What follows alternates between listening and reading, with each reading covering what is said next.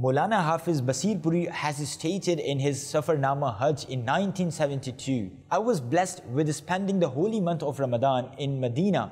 It was probably the second Friday of Ramadan. A devotee of Rasul insisted and brought his companions to Medina from Makkah earlier than the scheduled.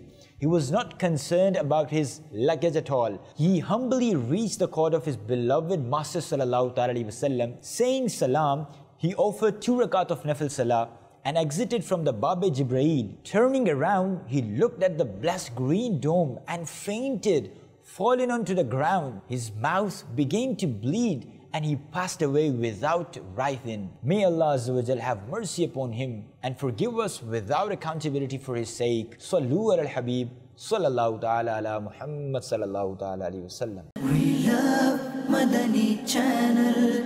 We love Madani Channel. We love Madani Channel.